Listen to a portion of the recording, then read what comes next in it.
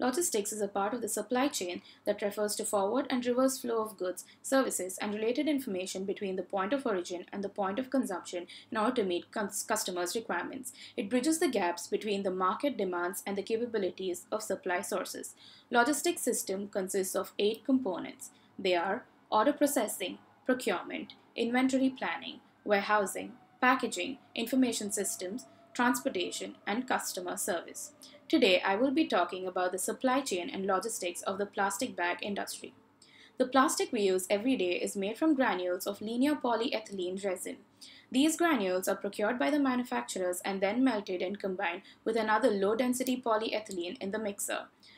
The granules are perfectly blended into a homogeneous material and melted in the extruder, which heats them to a very high temperature varying between 356 and 465 degrees. This produces a film of polyethylene in the form of a tube which is several hundred feet long.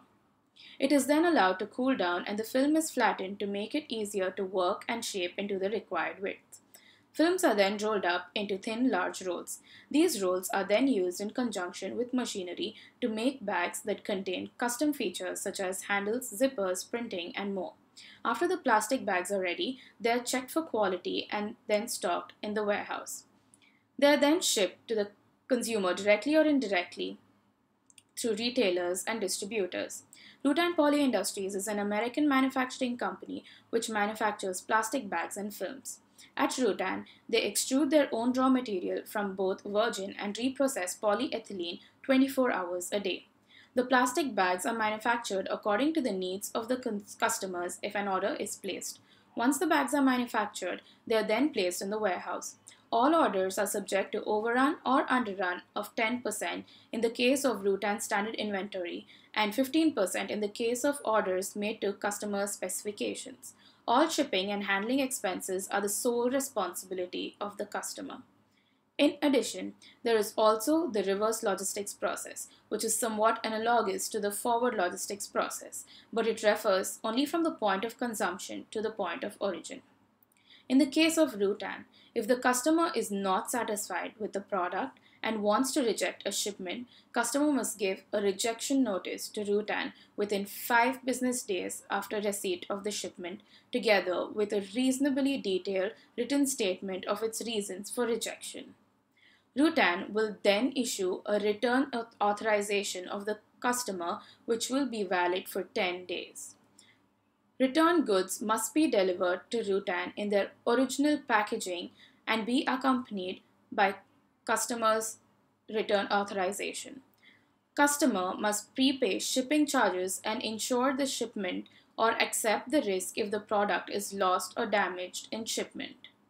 This can be managed by implementing an efficient reverse logistics system. The benefits of an efficient reverse logistics systems are reduced costs, faster service, customer retention, reduced losses, and unplanned profits. Information systems and technologies are helpful to coordinate the activities to manage the supply chain of the plastic bag industry.